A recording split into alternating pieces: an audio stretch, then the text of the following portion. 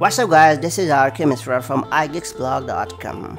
Emojis have really spiced up messaging experience these days, and that is why a lot of people use them while communicating with their friends or loved ones, including me.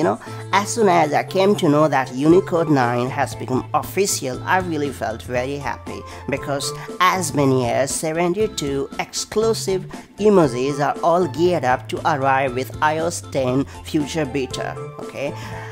Although they are not yet official, you can use them with a very smart trick. Let's know how you are going to use them.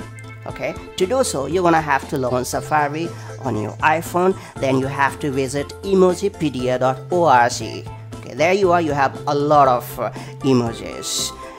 Find the one that you want to use. I want this. There you are. You have to copy it. Now quit Safari and then launch message app, then paste it here and hit the send button. That's all there is to it. If you have liked this video, do share it with your friends and tell us your feedback as well. Thanks.